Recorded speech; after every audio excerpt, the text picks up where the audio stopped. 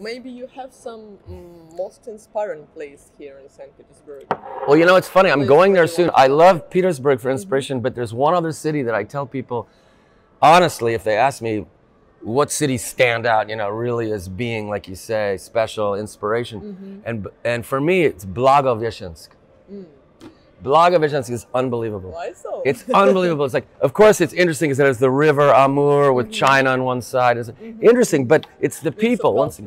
It's the people. They have so much rock energy there. Like they have bike clubs, biker bars, and I'm playing, and everybody's for some reason is on fire in Blagoveshchensk. They're just on fire, and the people who organize my shows, there's a guy called Yuri Borodai, a really good friend of mine now. He's been organizing all of my activities there. He just does it so naturally and so smoothly, and everything just happens naturally, but with a lot of excitement and energy. And people, there's always a party and an after party and a party after that, you know, in some place.